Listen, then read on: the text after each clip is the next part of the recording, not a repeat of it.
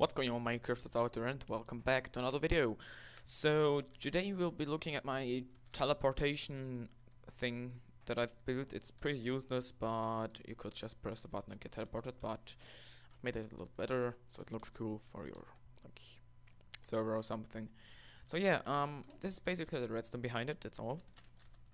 And this is what it does. So you have three buttons here, like there's the first button. If you press it, this light goes on, this light goes on, this light goes on.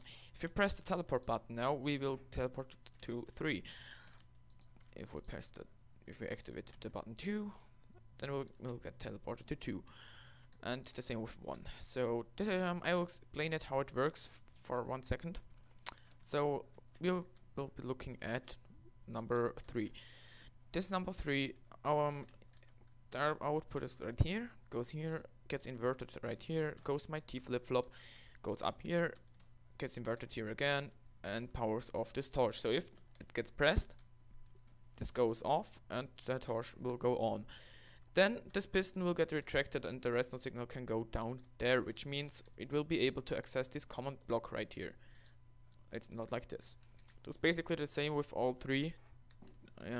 Yes, so, and then if you press teleport, there's a redstone signal behind here and it goes to every common block.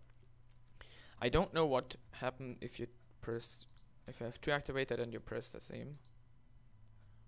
Well, you get teleported to a random one. Let's do 2 and 1. You get teleported to 1. Yes, so let's try one more time. Yes, you will get teleported to 1, and the last combination 1 and 3. Yes, there. So there you have it, guys. If you want a tutorial, write it in the comments, or I will make one. No, I won't make one, only if you request one. So I hope you enjoyed this episode.